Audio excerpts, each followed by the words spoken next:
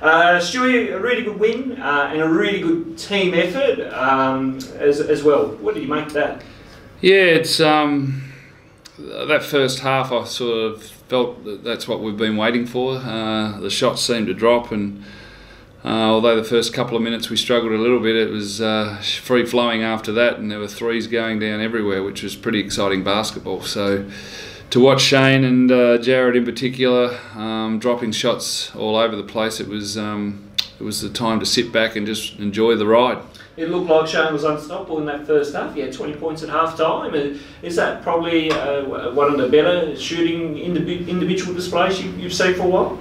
Yeah, I think he's trying to prove a point, and coming up against the reigning MVP for the last 3 years. I gave him a challenge and he took that head on, and I think he kept Montreal to 7 points and dropped about 20 in the first half himself. So it was a big effort by him, and I think he's obviously pushing to try and enter into the NBL and kickstart a professional career for himself. So it was great to see him take that challenge head on. This is really good energy by the whole team, and then obviously when your bench guys came on, they certainly showed the same kind of energy. Yeah, I think, well, as I've said all along, we're pretty deep. I mean, you got Josh Yule as your 12th man that can't get a run, and right now they're the sort of guys I feel for, because they're training every week, battling it out and not getting minutes. So it's great to get a few of those younger guys in. Yeah, you wish you could get them in a bit more, but right now it's we can't really question what we're doing because we're 6-1 and sitting on top of the Seabold Conference.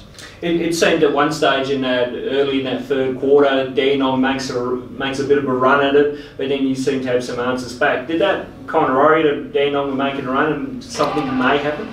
Look, I think I got a little bit nervous there when they got it to 16 and then they stepped out of court and there was a 3 hit, could have got it back to 13 with about 5-6 minutes to go. And Dandenong are a dangerous team. They've won or been in the final for the last 3 years in their conference, so we knew that they know how to get it done down the stretch, and they were missing a couple of players as well. So it was important that we finished off well, and we did that. You're on the road to Geelong Kilsyth. It's a tough road trip next weekend. What are you expecting?